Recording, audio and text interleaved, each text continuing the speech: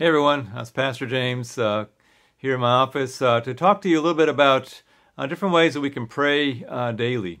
And I just want to introduce to you a way of praying daily called the Divine Office, or sometimes the Daily Office, or the Liturgy of the Hours.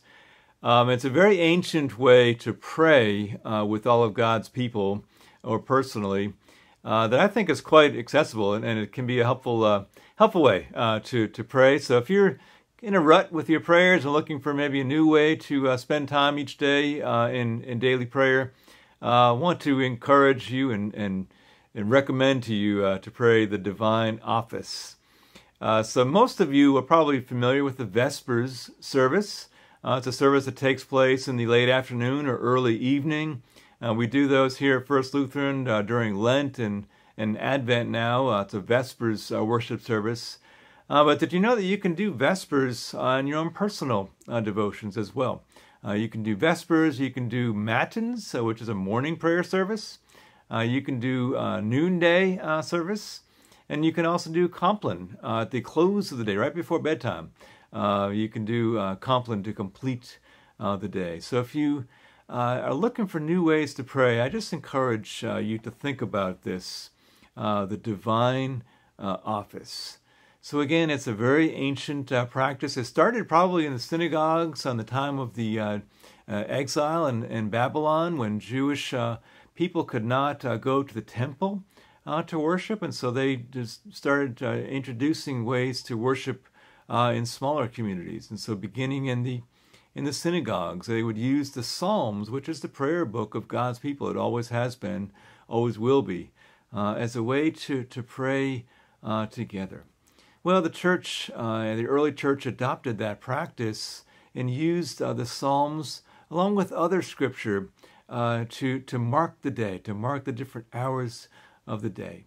And so in the morning, they would have a morning prayer time. Usually Psalm 95 was prayed in the morning. Oh, come, let us sing to the Lord. Let us shout for joy to the rock of our salvation. That invitation to come together and sing in Psalm 95. They would also have a noonday prayer, which I think is a wonderful time just to spend a few moments catching our breath, saying, what have we been doing today? Lord, help me to reset this day. In the afternoon, I'm recording this in the late afternoons, about 6 o'clock before I head home. Wonderful time just to pray Vespers, to spend a few moments, again, resetting the day, giving thanks for the Lord's presence throughout the day. And then lastly, Compline, right before going to sleep. Again, just to turn back to the Lord and say, where have I seen you today? Where have I fallen short? Where have I been blessed? And to just spend a few moments kind of marking that time of prayer. And so these are all services that can be done together in groups and are often done in groups. If you go to a monastery, you'll see monks practicing these prayer services together. But they can also be done personally and individually.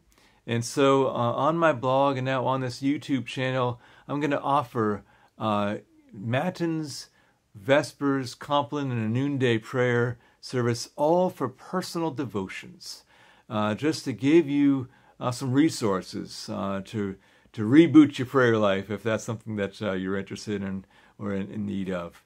And so I wanted just to offer this devotion to introduce to you the general practice of the Divine Office.